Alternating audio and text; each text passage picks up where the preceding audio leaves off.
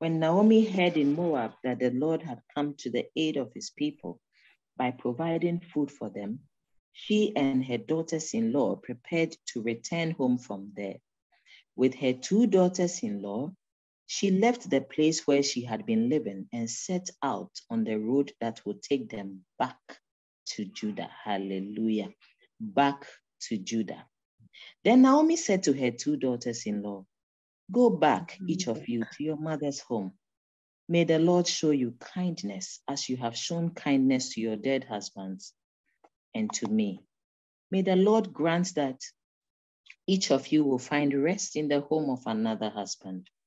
Then she kissed them goodbye, and they wept and said, "We will go back with you to your people." I will skip, I will jump, and then I will go to verse 16. Ruth replied, and so Orpah has decided to leave. Ruth is saying, "Don't urge me to leave you or turn back from you. Where you go, I will go, and where you stay, I will stay. Your people will be my people, and your God will be my God. Where you die, I will die, and there I will be buried. May the Lord deal with me, be it ever so severely, if even death separates you and me." When Naomi realized that Ruth was determined to go with her, she stopped urging her. So the 2 women went on until they came to Bethlehem. When they arrived in Bethlehem, the whole town was stirred because of them, and the woman exclaimed, "Can this be Naomi?" "Don't call me Naomi," she told them. "Call me Mara, because the Almighty has made my life very bitter. I went away full, but the Lord has brought me back empty. Why call me Naomi? The Lord has afflicted me. The Almighty has brought misfortune upon me." So Naomi returned from Moab, accompanied by Ruth the Moabite, her daughter-in-law, arriving in Bethlehem as the barley harvest was beginning.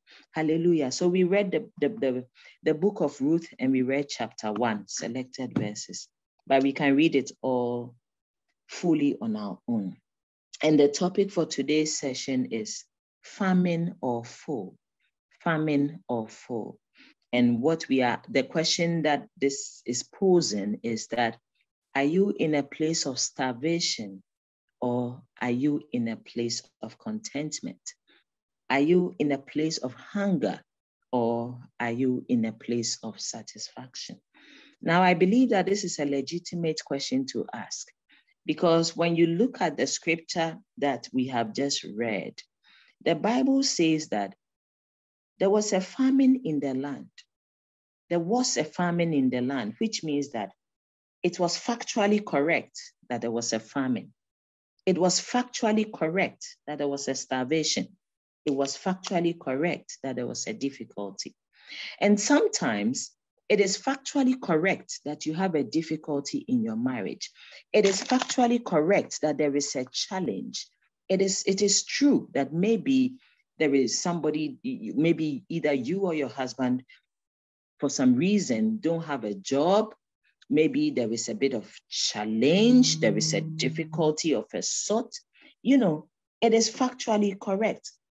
But what I want to say is this, that the Bible is saying that although there was a famine in the land, the man and his wife, so this man and his wife and 2 sons, went ahead to live. They went to a different country to live over there.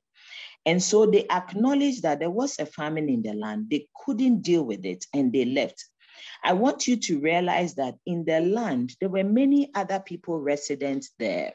There were many other couples resident there. There were many other families resident there. But other families did not leave. However, Elimelech, Naomi's husband, left together with Naomi and his 2 sons. They all left because they said that that place was a land of famine. Sisters in the house, there have been times when we've gone through certain situations in our marriage. and we just concluded that we were starving or there was a famine. There were times when we left. Sometimes we separated in our hearts. Sometimes we insisted to our husbands, let us relocate, let us move, let us leave. There have been times when we have held on to the wisdom of the world and said, do you know what? We can't do it in this country. Let's go to another country. Some have said, I can't make it in Ghana. I can't make it in Nigeria. I can't make it here. Let's go abroad. Let's go somewhere else. Sometimes it is we, the women, who have put pressure on the men to leave. I have heard of a certain situation where the kind of pressure that was put on the man was, divorce me, go out there, get into the other country, and remarry, marry somebody there, get some papers, and come back and marry me. Beloved in Christ, there are certain decisions that when you take in a time of famine, you may be taking a decision that is linked to the dark kingdom. You may be taking a decision that is linked to your feelings.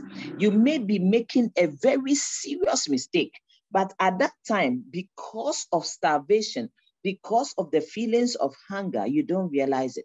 Sometimes it's all about starvation where there is no money.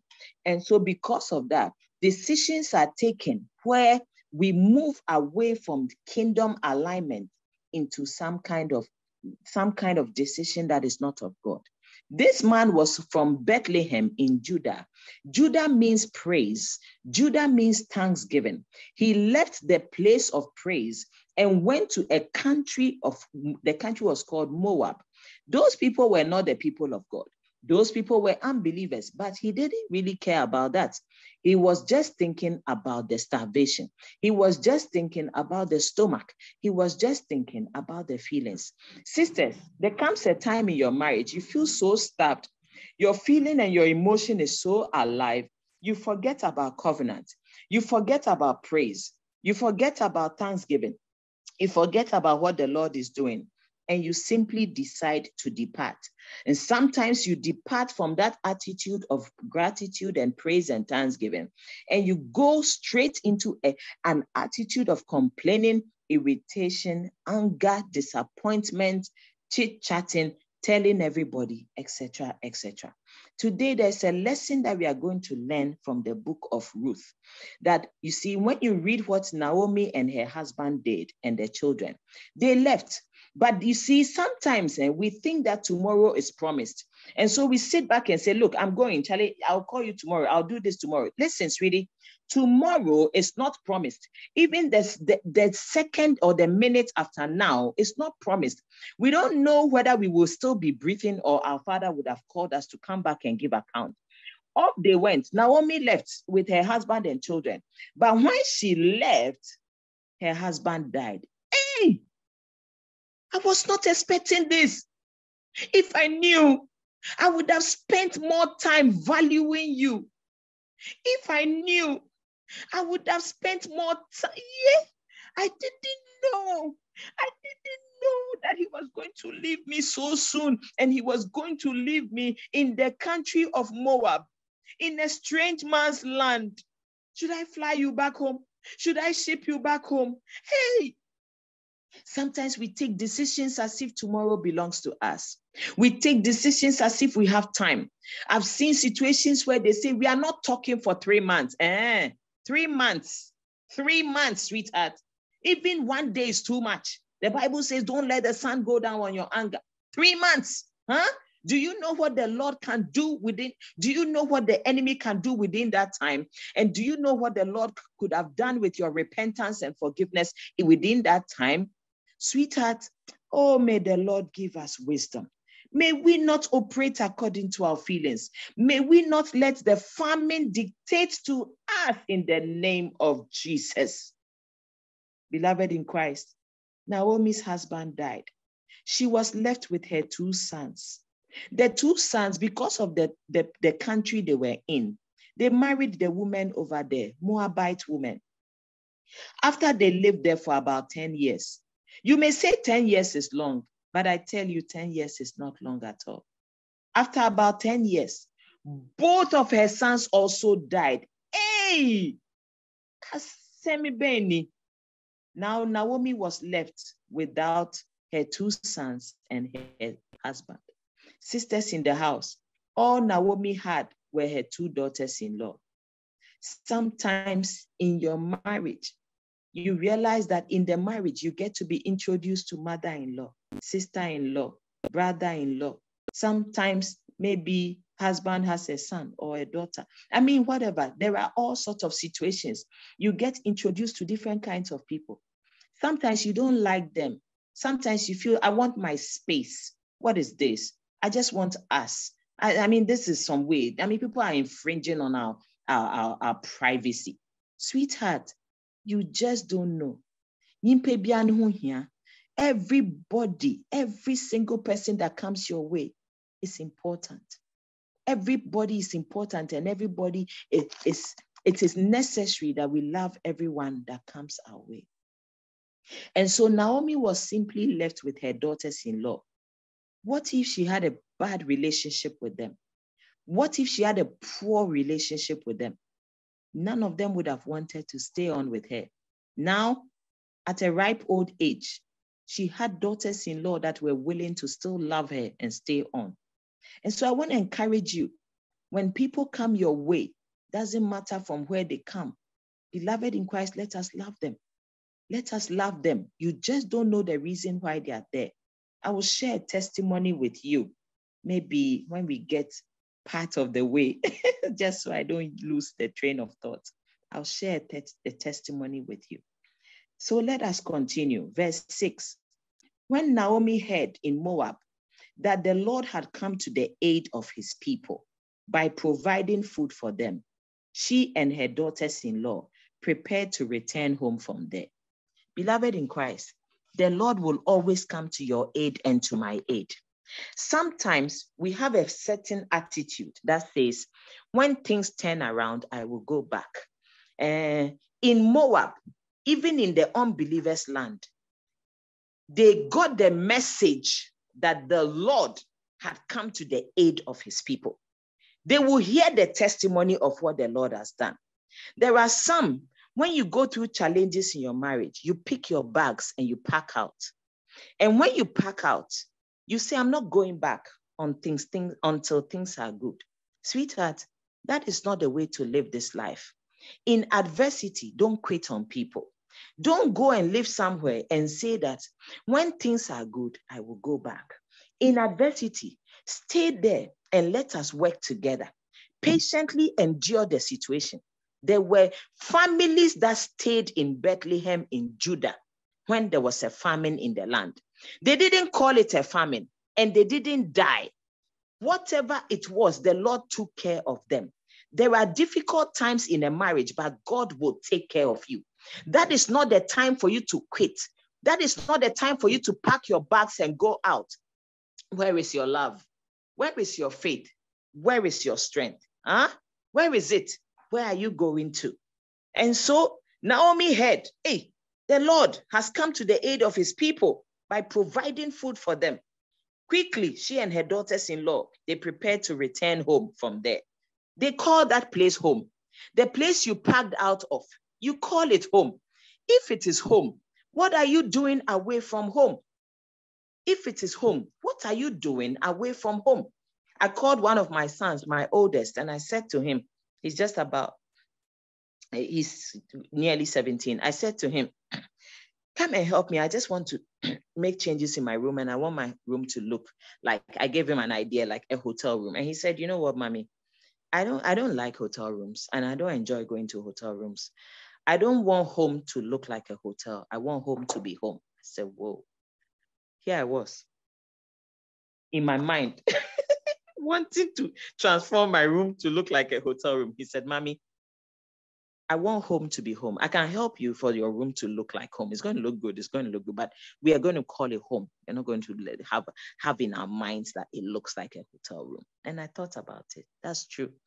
Hotel rooms are not permanent places of abode. People come and people go, but home is home. It's a place of permanent residence. The Bible says Naomi and her daughters-in-law prepared to return home. If it is home, then perhaps you should never have left. All right. Now off they went. They went back. He said, With her two daughters, reading verse 7, with her two daughters-in-law, she left the place where she had been living and set out on the road that would take them back to the land of Judah. Beloved in Christ, we need to get back to the land of praise.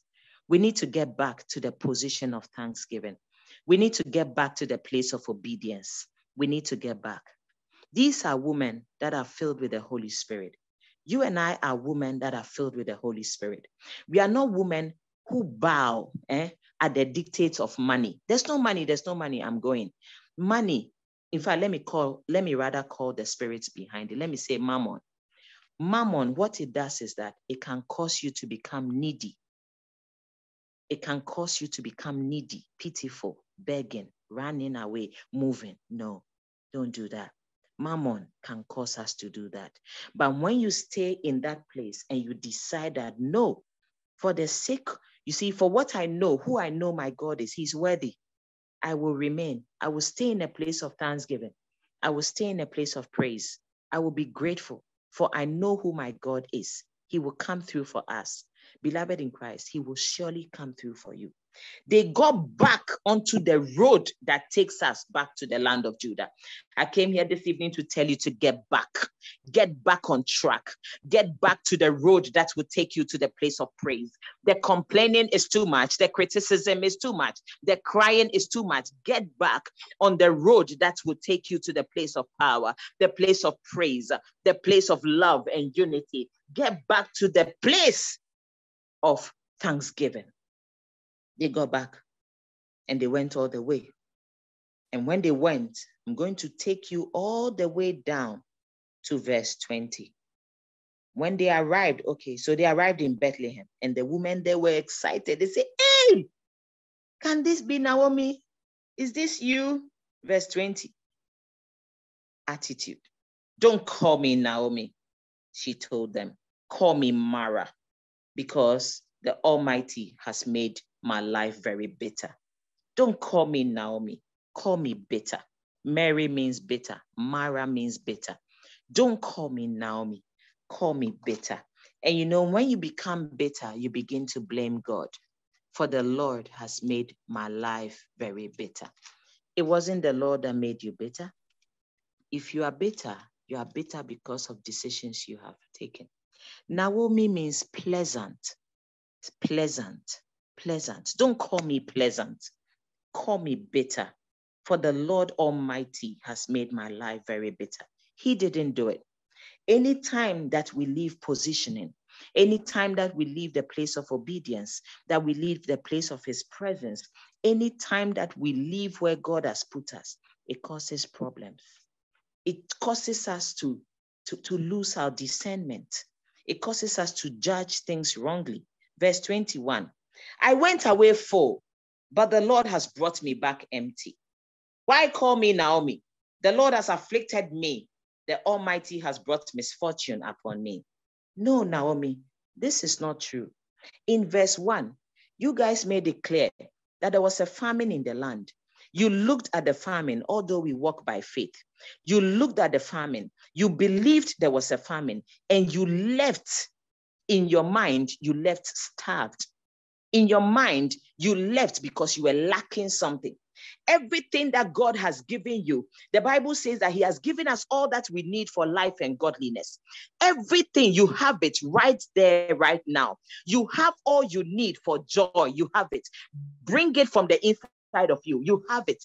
You have the ability to be joyful, to be grateful. But why are you choosing something else? Why are you choosing to be dismayed? Why are you choosing to be upset? You have the ability to be joyful.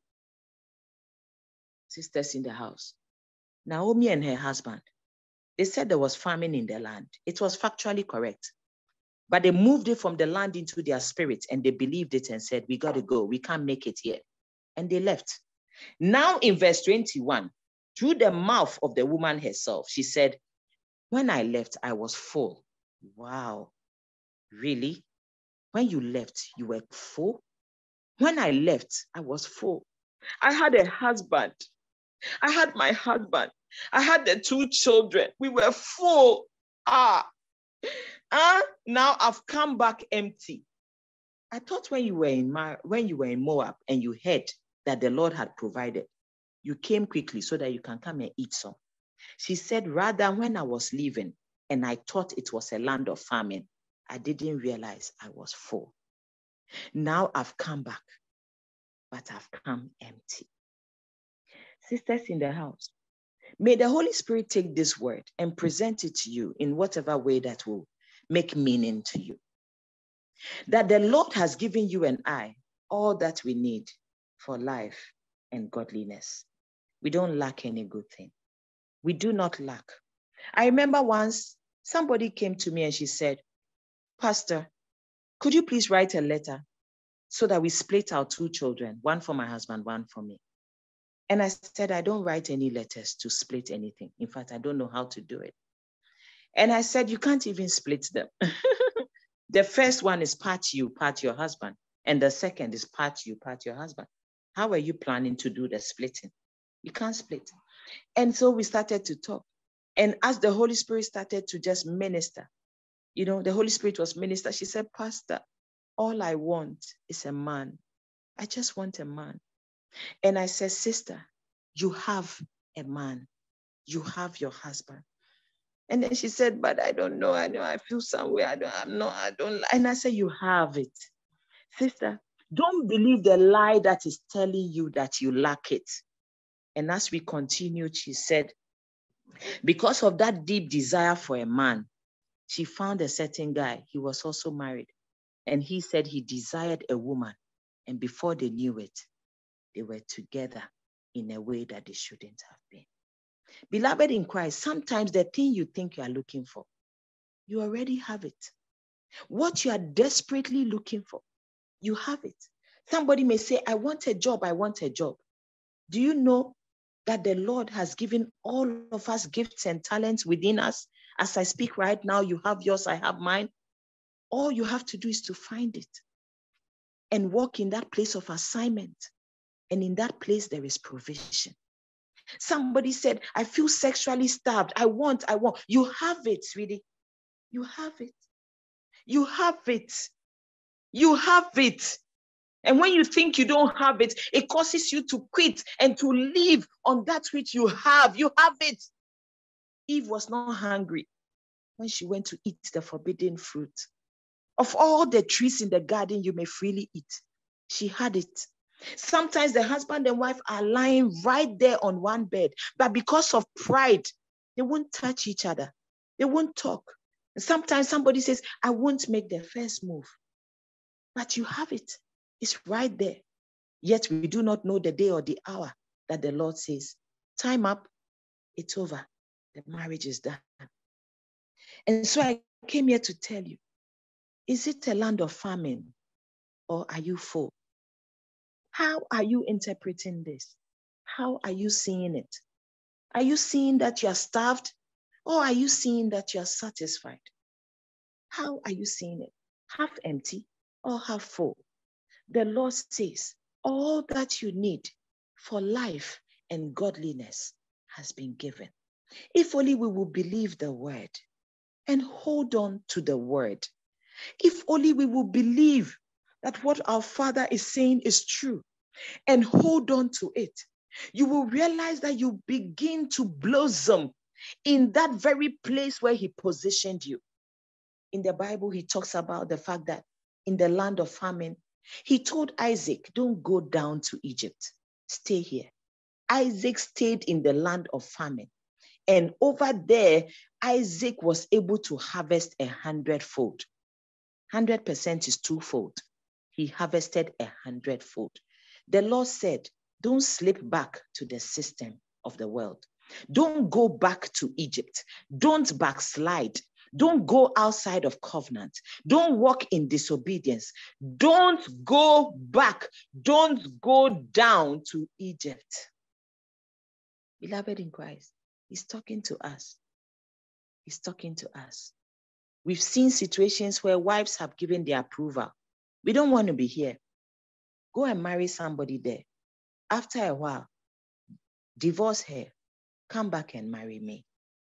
Sweetheart, are we spitting on covenant? Are we trampling on covenant? Are we despising something sacred? No. It should not be. I've seen situations where wives have complained, I don't like that, I don't like that. And then the man agreed, made the changes. And whilst they were in that place with the changes, she realized where she was better. Let's go back. Let's do things the other way. I remember those times when the husband wants to giggle with us and laugh with us and tickle us. Oh, stop. Oh, what is it? Oh, stop it. And sometimes they wanted to be with us, sometimes intimately, whatever, or joking with us. Oh, please. Yeah, I'm tired. It's not funny. Something. Do you realize after a while they stopped? After a while, the joke stopped. The tickling stopped. The teasing stopped. And there we were. When we used to have it, we thought it was a ball.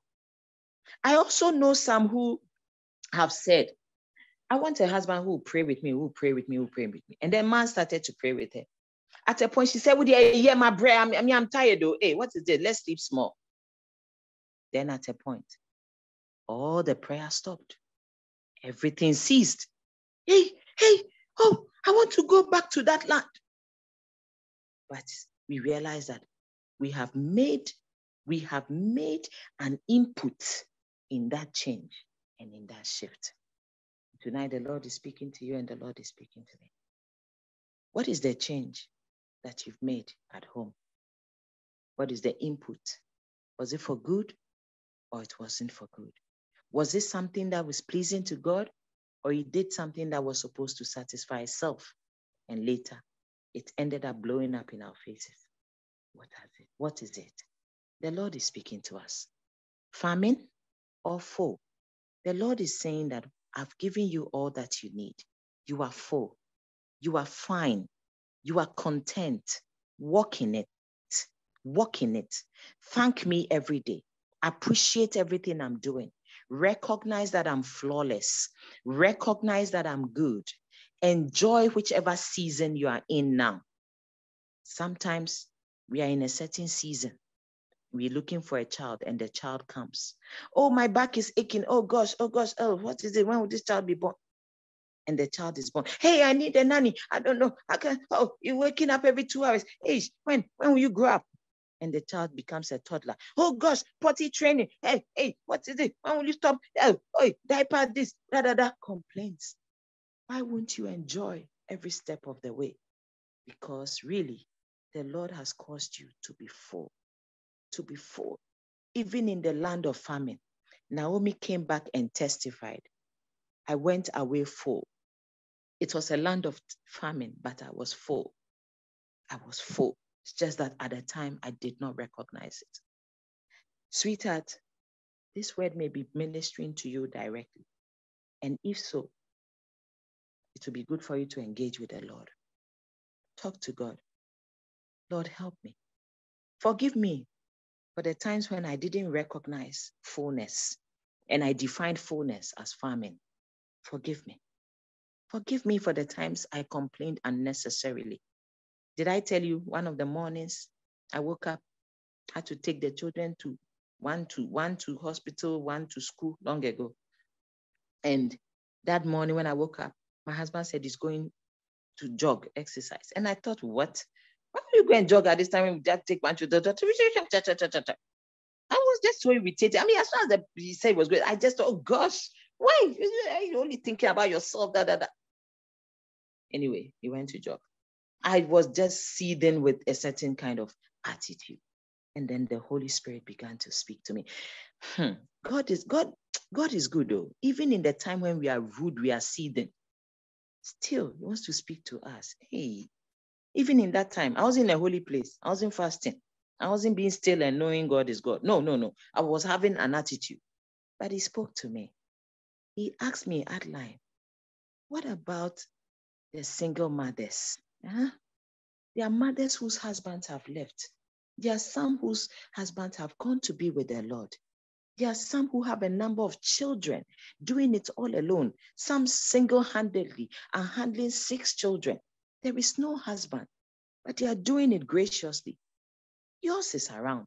He's there. He's fine. He just said he's going to jog and come back. Look at the way you are behaving.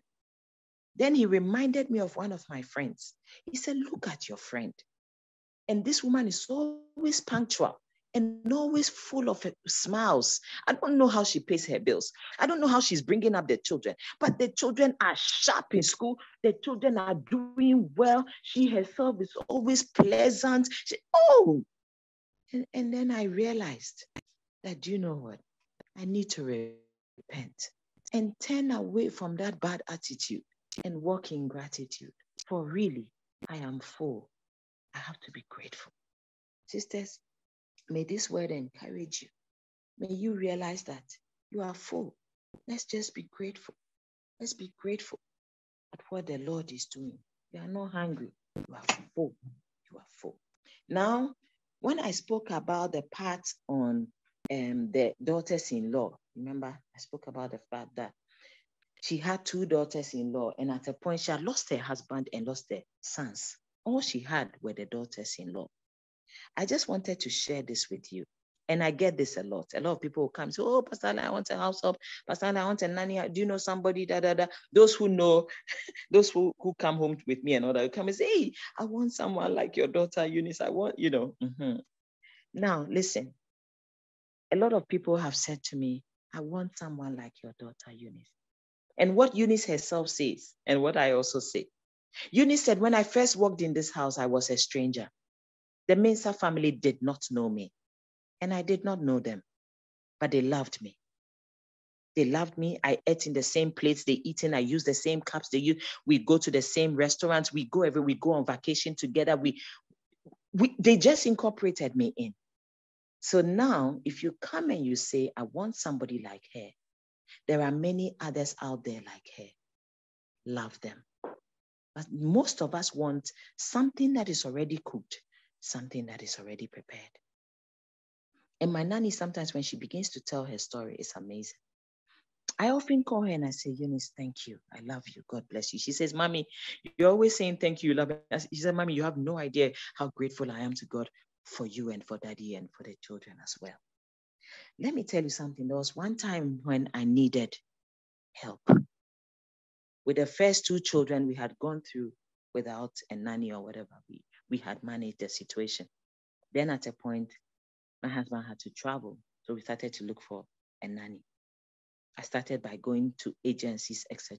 I didn't have a good, experience. So I stopped after 3 attempts. I said, enough is enough. I will not try again.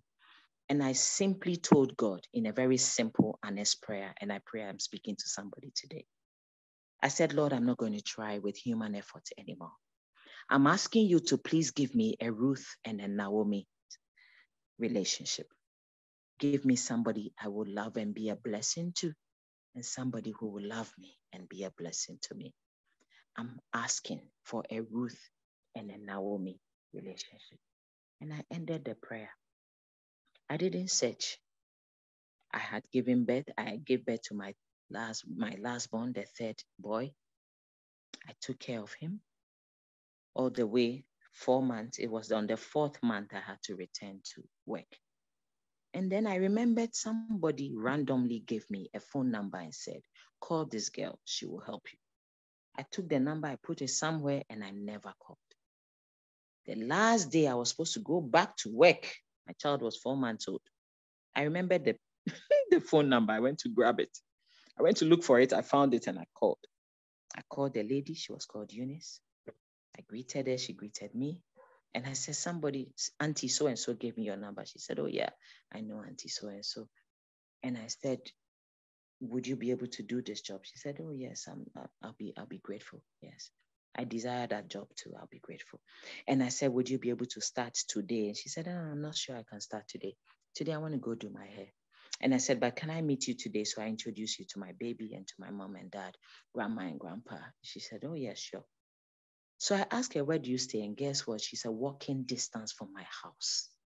So the person I was looking for lives right so close to me. She's looking for a job, but she decides not to search. And I'm looking for her.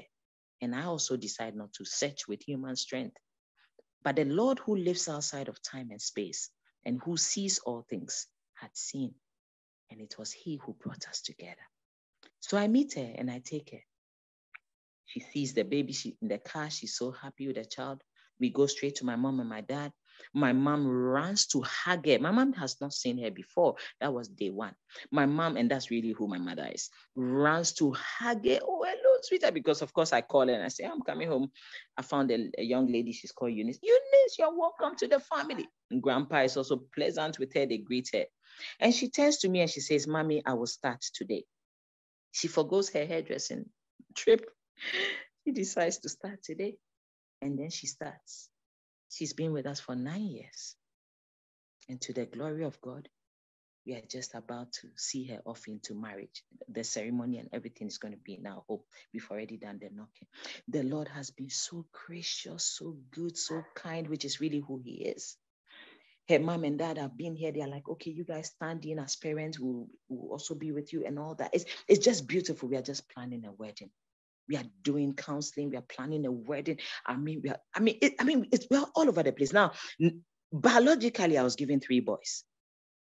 But spiritually, I have sons and daughters, of which Eunice is one. And it's just beautiful. So one day, the Lord asked me, how did Eunice become your daughter? And then he asked me again, Adeline, how did Eunice become your daughter? The daughter of William and Adeline. How did Eunice become your daughter? And I said, Lord, I was in search of a nanny. And I prayed for a nanny. And Father said, you thought you were praying for a nanny, but I always give more than you ask. You prayed for a nanny. I gave you a sister. I gave you a daughter. I gave you a friend. I gave you help. I gave you Eunice. Beloved in Christ, sometimes you don't know who it is who is walking into your house. You don't know who it is who is coming your way. You just have no idea. There may be people like Moabite women, like Ruth, like Ruth and Orpah, Moabite women. They are not Israelites. They are Moabites. But so what?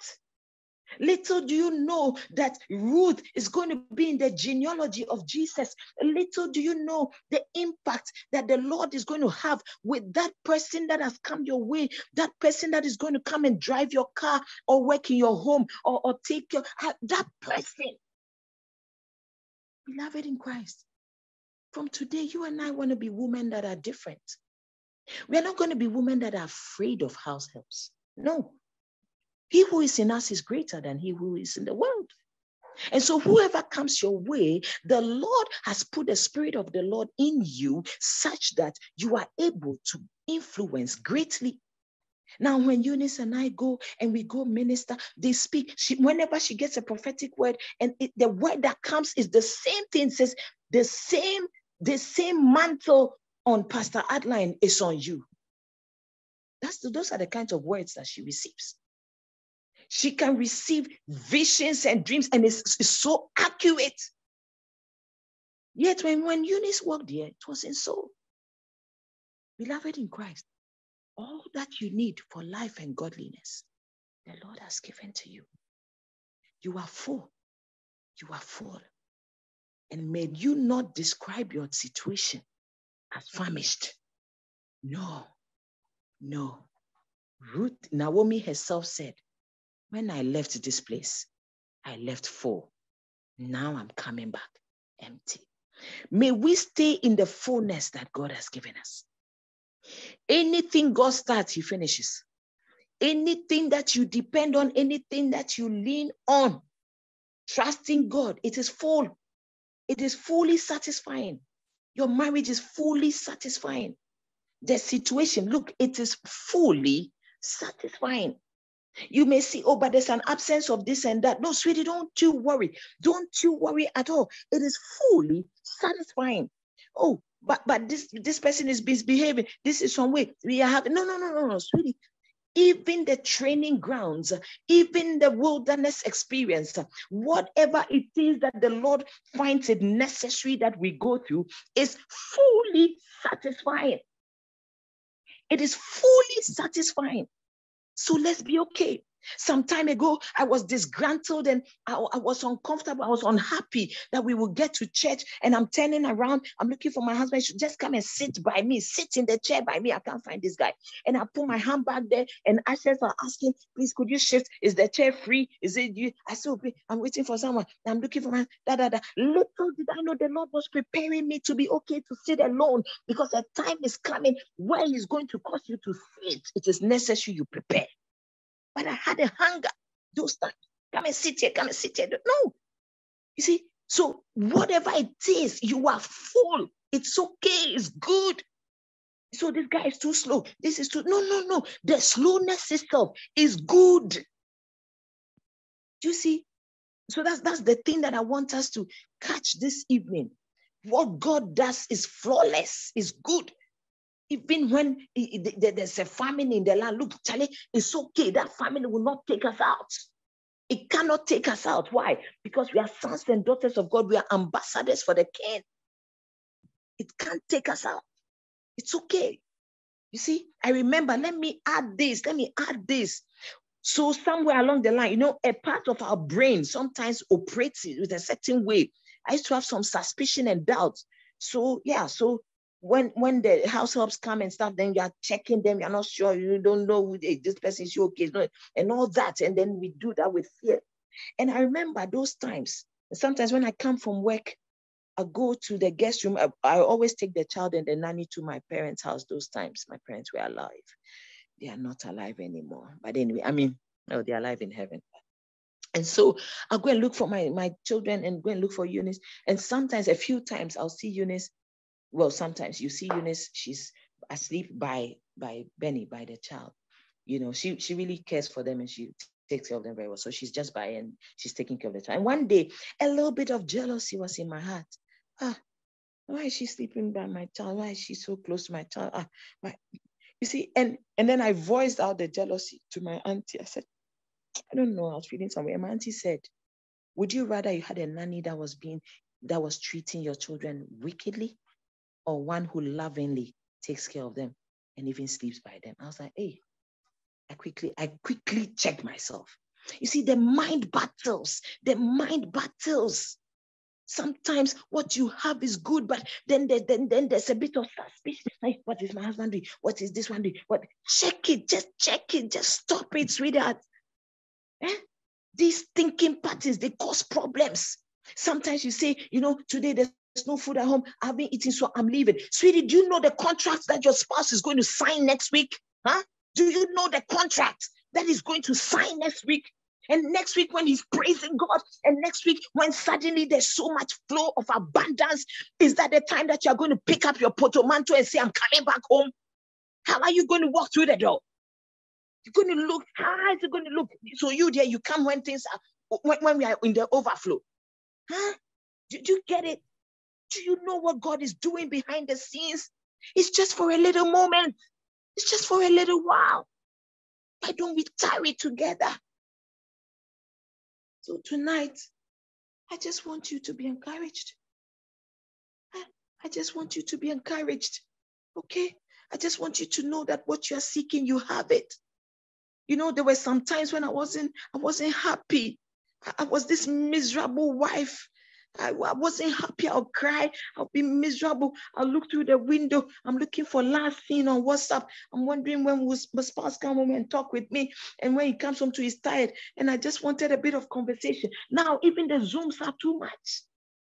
I had all. The ability for conversation was already given. The ability to be friendly was given, but Adeline was not walking the path.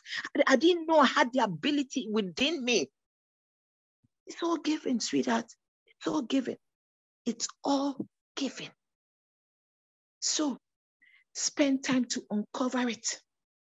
Spend time in the secret place with your Heavenly Father to unlock it. Let it come out. Let it unfold. You have gracious words within you, sis. You have the ability to encourage somebody. I so wanted to be encouraged, but it didn't strike me at the time that I was able to encourage my husband with my words. No, my words were often very harsh. I didn't know that I could encourage him. I didn't even know he needed encouragement. He does, sweetheart. He does. Do it. Look at this woman who was at home and had next to nothing. I'm going to look for the video and put on the page. Had next to nothing. She said there was hardly any food to eat. And then she was there, and then suddenly the Lord started to lay something on her heart. She was thinking, what will we eat today? And then her husband gave her some money. It was very little money. And the Holy Spirit said, go and buy beans.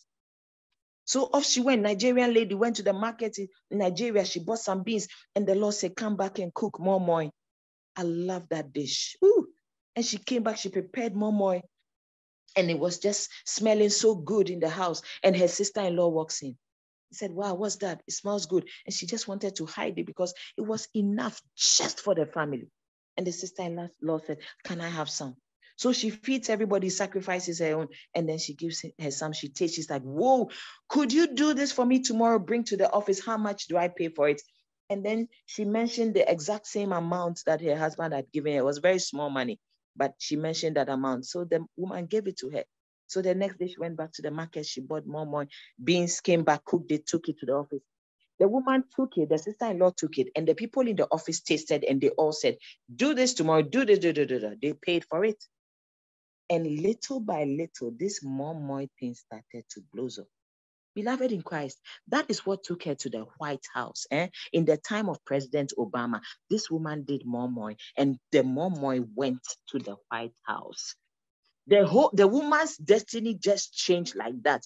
The woman's story just changed like that. The woman who was at home didn't have anything to eat and humbled herself and used the small pocket money that the husband gave her. She went to the White House. Beloved in Christ, everything that you need, God has already given to you. It is right there. It may look insignificant. It may look insignificant. Oh, this woman rose from abject poverty to great riches. In fact, when you Google, it will all splash out. It will all splash out. Abject poverty to great riches. Ayodeji, whatever, I don't know how to pronounce the last name. Yeah, that was it with more. Sis. So I came here to encourage you. Maybe you are there, you say something. Me, I don't know. They don't give me pocket money. I'm struggling. Or something. No, you are not struggling. It's not famine. No. You are full. You are full. I'm going to put a video on the page and then, just watch it. There are many now, because right now she even has a, what's the name of her? Is it a ministry or a restaurant but I think it's called No Leftovers or something. I don't remember. Sister Corrida, if you find it on Google, please put it out there. It's not a ministry. I mean, for me, most careers I call them ministry, really, because really I'm ministering to people. I think she calls it No Leftovers or something. And the woman has learned something. No leftovers. She doesn't mess with anything. She has learned to appreciate everything. Sisters, let me just end there. I said today, I was just going to keep it short. We're going to do question time. But obviously, I've done 15 minutes already. Let me just end here. And then the lines are open. Sister Nanaya, please host us. You be the hostess for tonight. Let sisters ask questions and stuff. Let me sit down quietly. God bless you all. I love you all. I'll give you time to rest. Sisters, do you have any questions for Pastor Adeline? A lot has been said. She started off with Ruth chapter 1, and she's speaking a lot. If you have any questions, you can either post them, you can put your hand up and do ask, or you have a contribution. I'm sitting here, I listened with my daughter. She just got up to go take a shower, and she was bobbing her head up and down. It's such deep truths that even a child who's 19 can absolutely testify to. What do you have to say on this? What experience have you had? Sister Vivian, you are muted. Did you want to share? Vivian Adika, I mean. Sister Nature, you put your hand up. Sister Nature, please, you can speak. Yes, I did. Thank you, Sister.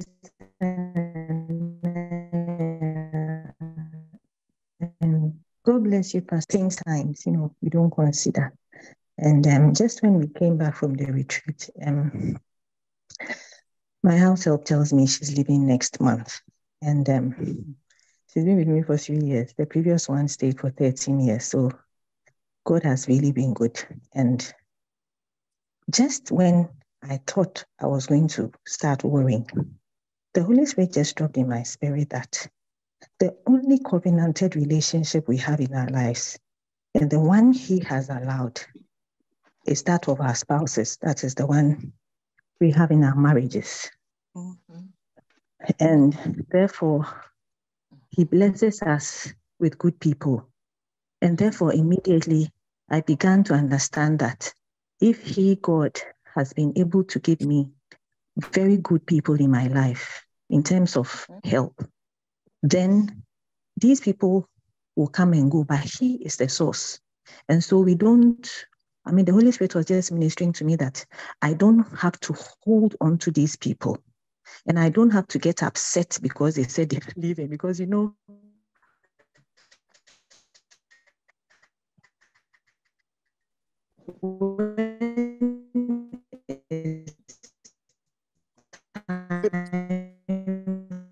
Sister Nature, we could hear you really clearly, but it's just tapered off. I don't know if you can hear me. that you're home and everything. Sometimes my heart is at peace.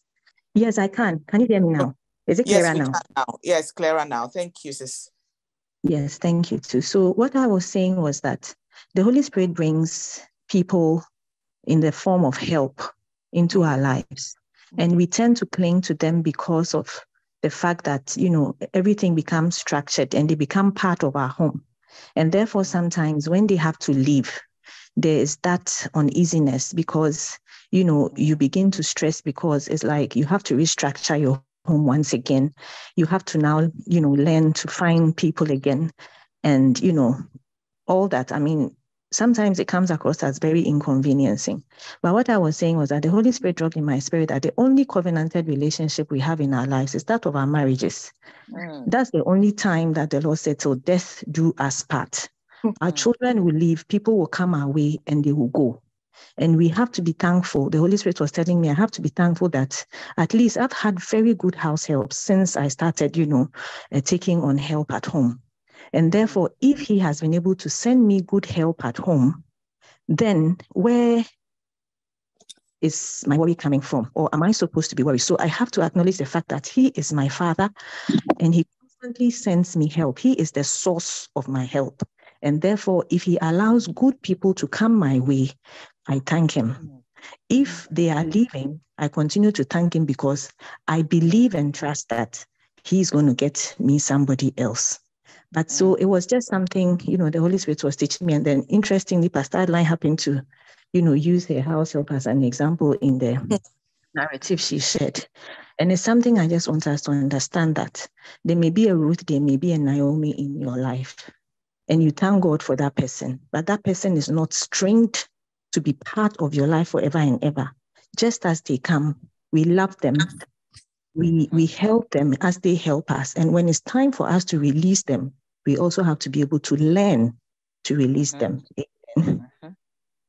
Wow, very deep. Thank you so much. Thank you. That's fantastic, sis. And you're absolutely right. But for me, what really stood out, Pastor Adeline, was, sometimes they are hitting you small. Why are you hitting me? I'm tired. This, that, and then you lose all that, and you start to realize, oh, now I've become bitter. I've become Mara. Call me Mara. Yes. So much because you believe your feelings, and then the feelings lead you astray. You cannot trust your feeling. Don't say God has taken things away from you, because He hasn't. You've done it. So that really struck me, and the analogy with Ruth was quite deep. So thank you for that, sisters. Any more contributions?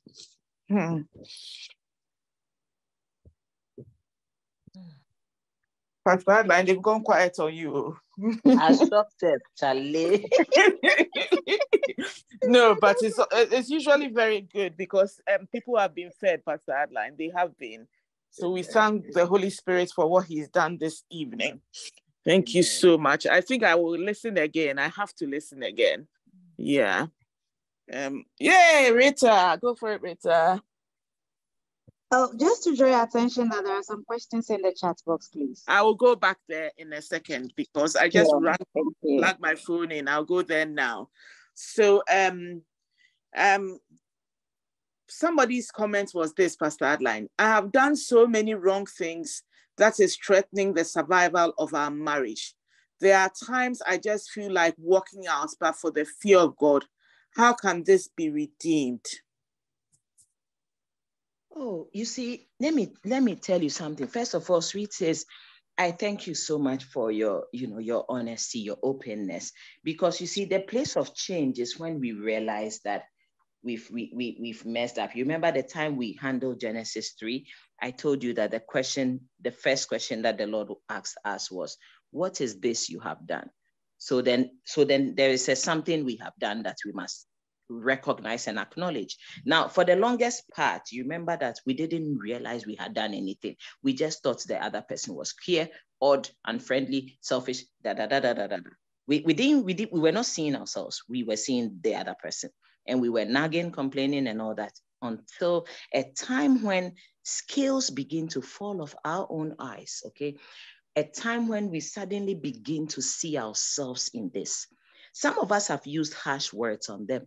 Some of us have described them a certain way. And of course, we've learned that our words are powerful and they come to pass. So there's a part we've contributed to this. Now, whenever you recognize that's excellent, because you see, right from the time when Adam and Eve blew it, all the way through from the prophets of the Old Testament, all the way till John the Baptist and Jesus, when Jesus came, and all the way till now, the message is one: repent and turn to Christ, repent and turn to God, right? Now, that first word is so critical, because without acknowledgement and repentance, change is not going to happen. It's not happening. So that's what we used to do. We were not acknowledging anything. I never saw. I used to be rather defensive of the thing. I will explain to him why I did what I did. I never repented of anger. I didn't even acknowledge that me feeling angry or fearful or suspicious or jealous was sin, right? I didn't even realize it was sin. But it is sin. And sin separates us from God. Sin causes us to be dead in our spirit. We become dull of hearing, right? So when you recognize this, then it's critical that you have to be like, you know what, Lord, forgive me. Forgive me. I've messed up. Forgive me.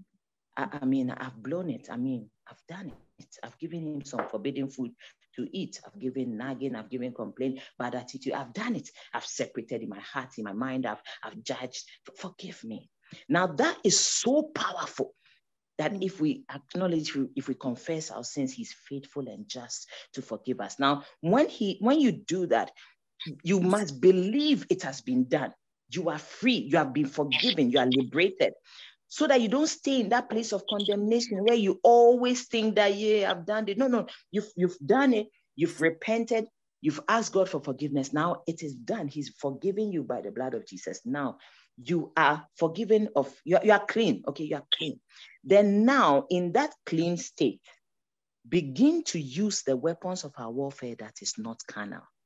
The carnal one is when you want to use your might and power for stuff. When you want to do things that is not out of faith. He said it's sin. Then you sin one more time. You have to repent of that one too. Anything you are doing that is not of faith, the Bible says it is sin. Romans 14, I believe it should be 23b. So you want to repent of anything you are doing that is not done of faith. Now, by faith, begin to speak life into your union. Begin to decree life. So some time ago, I was a nagging woman. I was complaining. I was quarrelsome and all that. But at the point after repentance, I started to call myself a virtuous woman. Nobody knows so. Like, it wasn't like husbands around, people around you are calling you. If the whole thing looks ridiculous. No. But, nobody, maybe they've all gone to work or you're in the bathroom or whatever. You start to speak life. This time you're doing it by faith. You call yourself a virtuous woman, a wise woman, a daughter of God, a helpmeet to your husband, a lover, a friend, an encourager, a blessing. You are filled with the Holy Spirit. You are submitted to the King. So now you are, it's a faith thing, but you've also made it your consciousness. So now faith is becoming your reality. You see, it's becoming your reality. So as you are doing this, you don't realize it, but a certain atmosphere is being created at home. Have you noticed how if you sit together in a car and you are both having, maybe you're upset about something, or in your heart you are bored about something, do you realize that even if you haven't spoken it, it is felt? Because it's all spirit. All these emotions are spirits. So it is felt. You feel it, you will feel it. You just realize that your atmosphere is tense.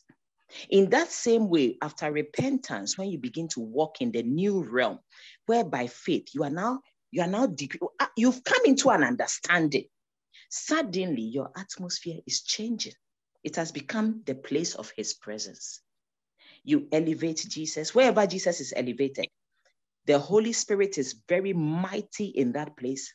The angels of God are mighty. There's open heavens where Jesus is elevated.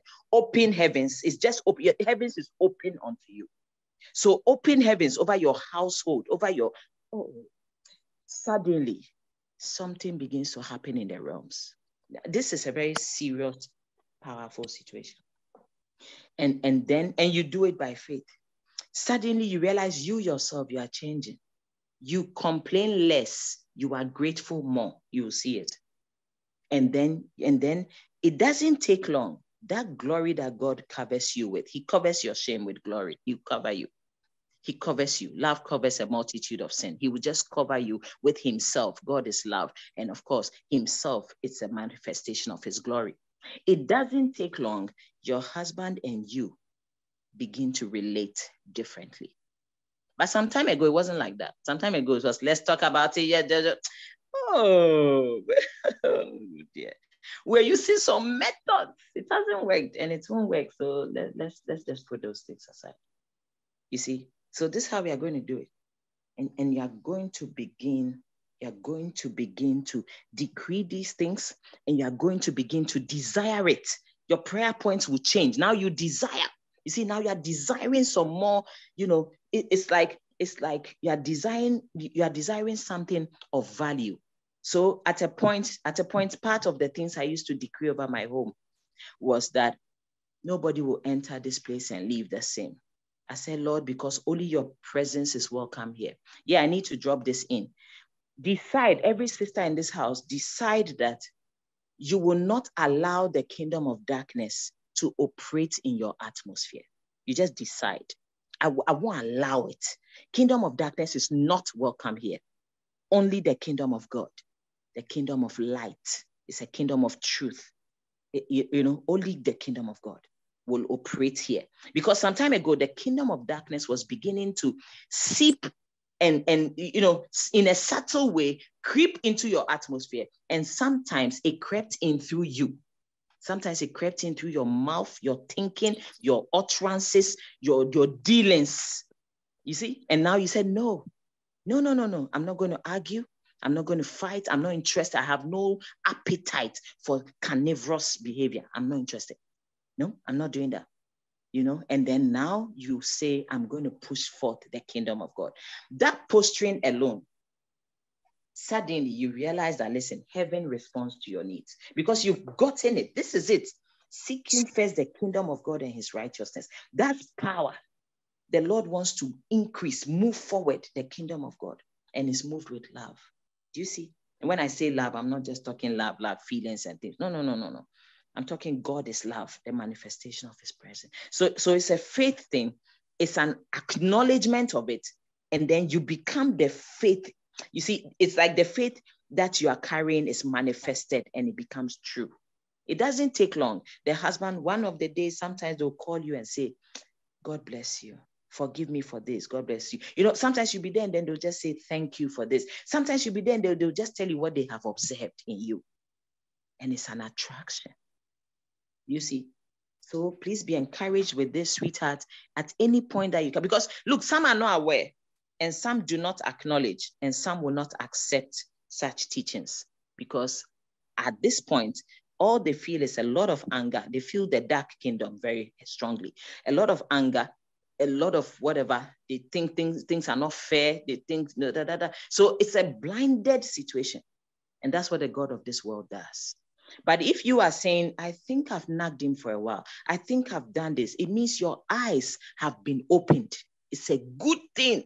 It means the Lord has liberated you. He has opened up the eyes of your understanding. He's opened your heart. As soon as he opens it, healing. It's like a sword that is wounded, hidden in socks and shoe that has been exposed. The very moment it is exposed, that's the day it begins to heal. So I'm very happy with this question. I'm just so excited, and I thank God for it. And I thank God for your life.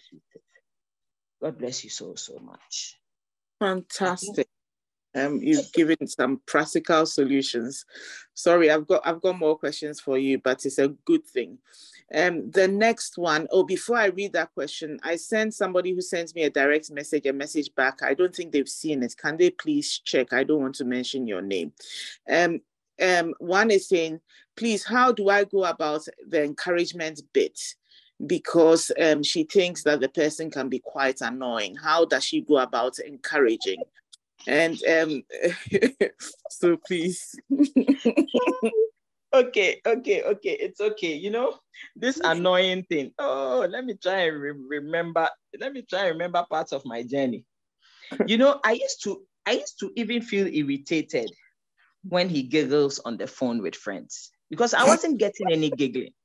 So I don't know why somebody's getting a giggle. I mean, the whole thing just used to bore me. Like, I couldn't understand it. So, and you know, nothing will change unless you align to what the word is saying. Nothing changes. So it gets increasingly annoying when we stay in that place, right? Anyway, so along the line, I found the scripture that talked about a man with friends must himself be friendly, right? It's an interesting scripture. I mean, sometimes I ponder over it a bit. So I realized that, look, it just started to dawn on me that I wasn't that much of a friendly person. I was a little bit friendly to a few of my Wesley girls mates and stuff. But Charlie, on a general note, I had moved into I was just idolizing my husband so much.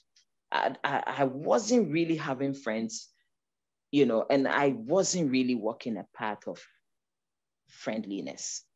And the kind of attitude I was having, I'm even surprised that I was expecting my spouse to be drawn to me. I'm surprised, because the attitude I was having, that's why when the Lord laid on my heart, Adeline, can you marry you like the way you are? I mean, will you be happy to marry your type the way you are? The answer is no. You see, so I started to realize that I had attitude sometimes, I don't have high level mood swings, but yeah, sometimes I had some swings here and there, so I started to really, the Bible talks about the fact that it's good, like from time to time, you need to check yourself. Okay. You just need to sit down and do a self-introspection, so I saw that I'm not friendly. And he told me that my conversations were too intense. I didn't even understand what he was saying. Intense, I don't understand. Intense. What is that? But you see, and he said he just wants very mild, very, very free. I was intense. I realized I do things like I'm handling some rocket science. Even when I'm preaching, the thing looks so strong. Hey, sometimes the children say, "Mommy, what's that?" They blasting us. I said, "No, I don't do it intentionally too."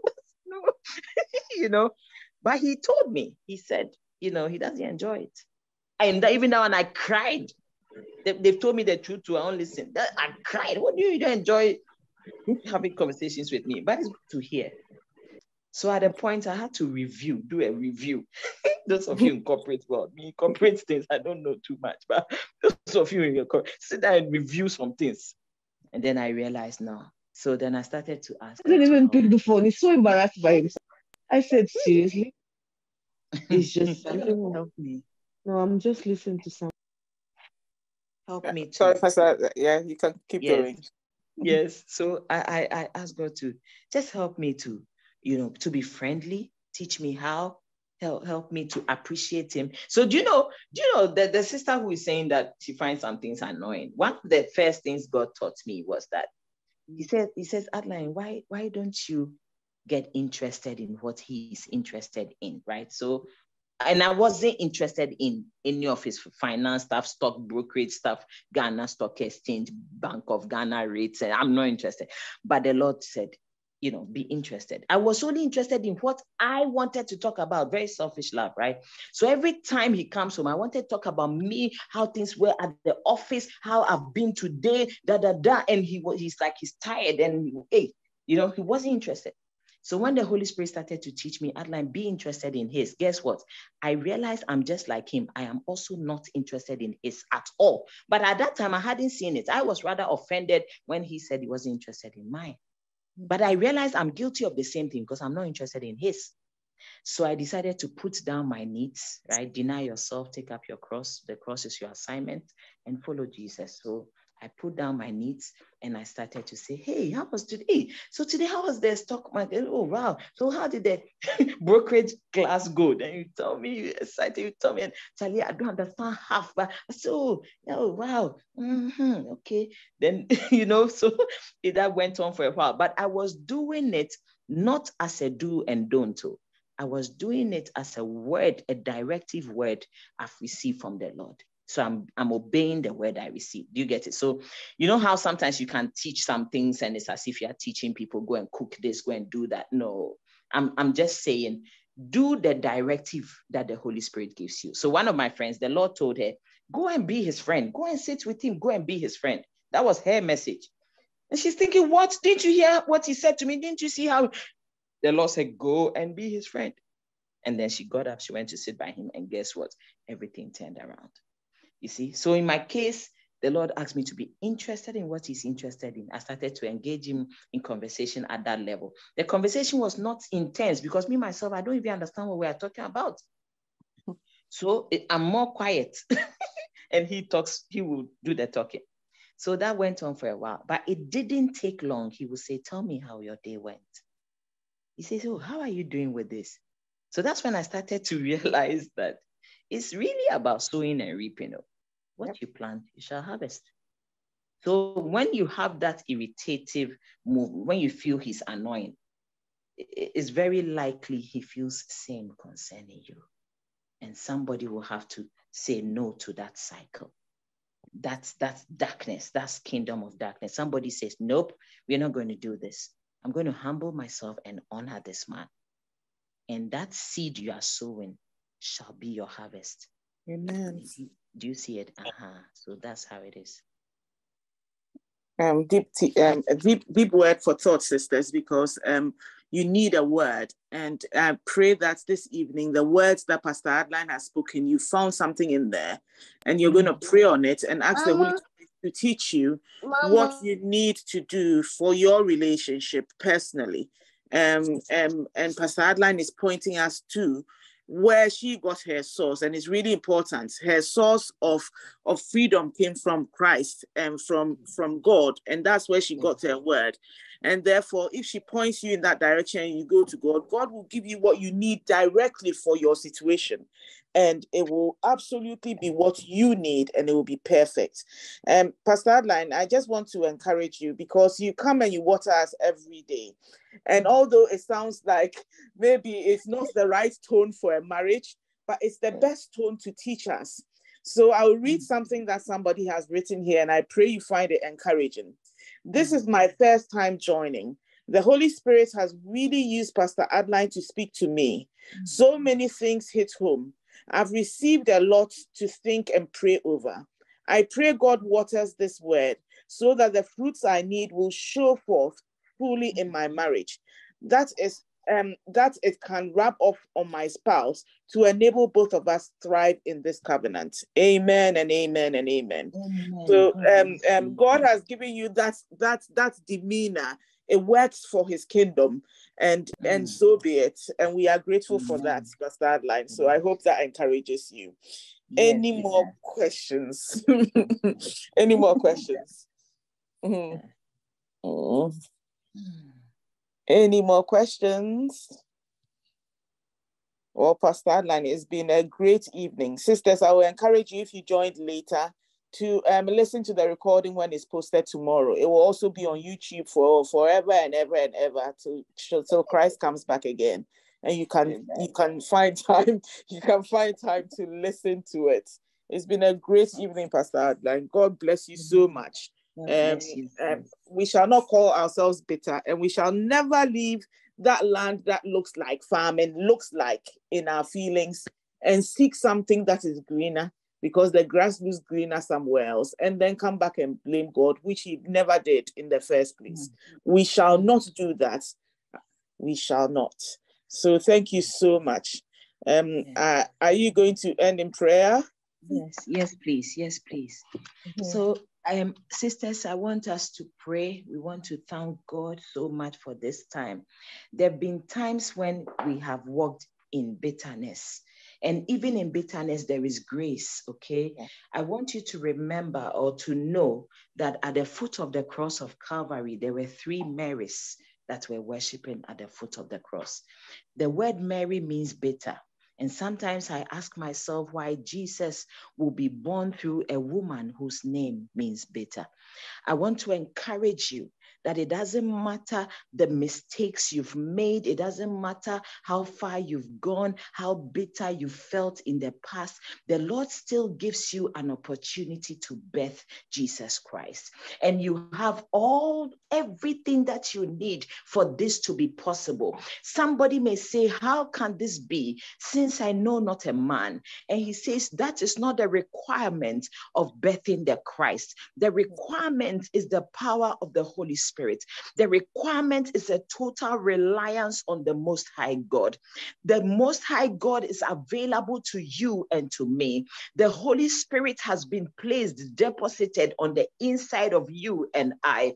He is your wonderful counselor. He is your Prince of Peace. He is your help. He is your hope. He is your healer. Tonight, you are not living the same, because the power of God is right here with us to help us.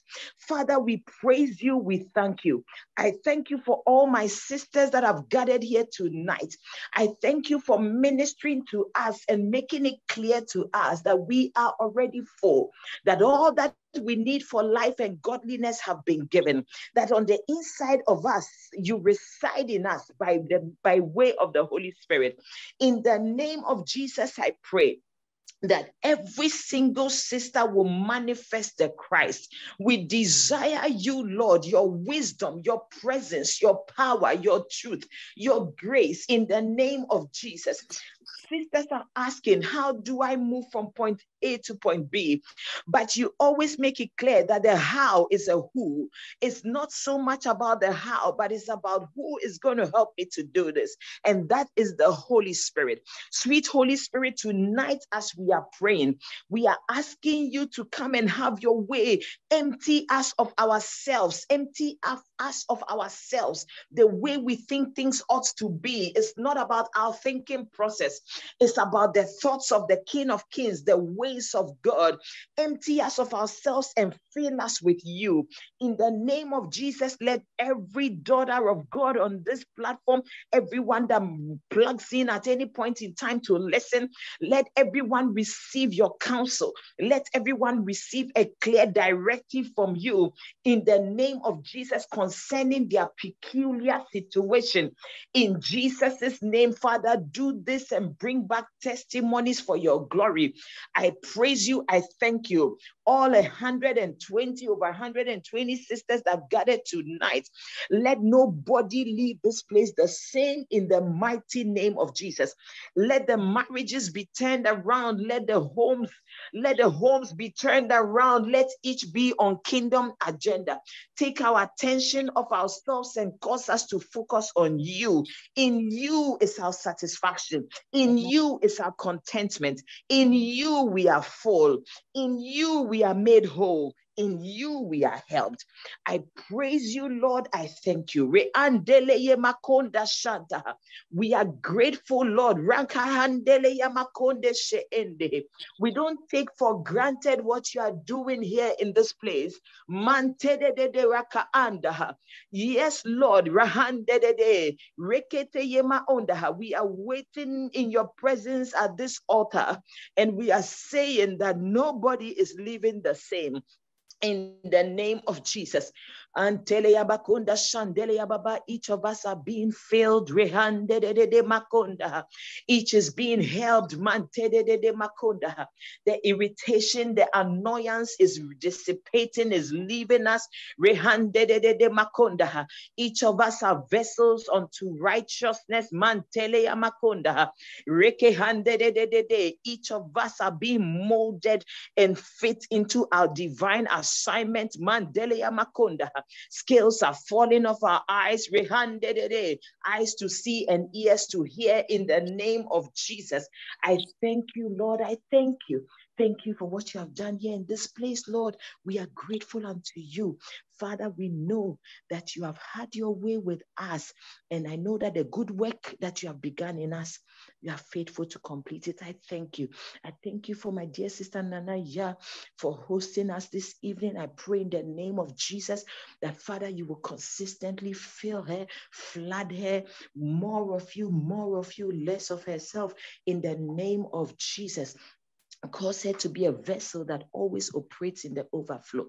I thank you, Lord. I thank you. I pray every burden that was on the heart of any sister at the time they logged in, let every burden be supernaturally lifted off in the name of Jesus. Let every sister receive an exchange, a divine exchange. Their burdens for your burden. Put onto our hearts your burden, oh God, your burden to love, your burden to align, your burden in the name of Jesus. I praise you. I thank you. Thank you for answered prayer in Jesus' name. Amen. Thank you. Amen. Amen. Amen. Sisters, God bless you, Pastor Adline. If we can just spend a minute praying for Pastor Adline. Father, we thank you for Pastor Adline's life. Father, we thank you for the way she's watered us and blessed us, Lord. We pray that you give her a great evening's rest. Lord, we pray in the name of Jesus that you will fill her more and more with your spirit. Let her turn up and be able to speak, Lord. Always give her a word in season, Lord. A word in season to always feed your flock, Lord. In Jesus' mighty name, we cover her with the blood of Jesus. We cover her children, her husband with the blood of Jesus. May theirs be a story in the kingdom that speaks about you and you alone. Jesus' mighty and matchless name, Lord Jesus, have we prayed with thanksgiving. Amen and amen and amen and amen. Sisters, if you are able to unmute, if you can unmute so we can share the grace, and if you can stay on, if it's possible, for the 10:10 session all the way to 1 a.m. GMT. Do unmute and let's share the grace. The grace of our Lord Jesus Christ, The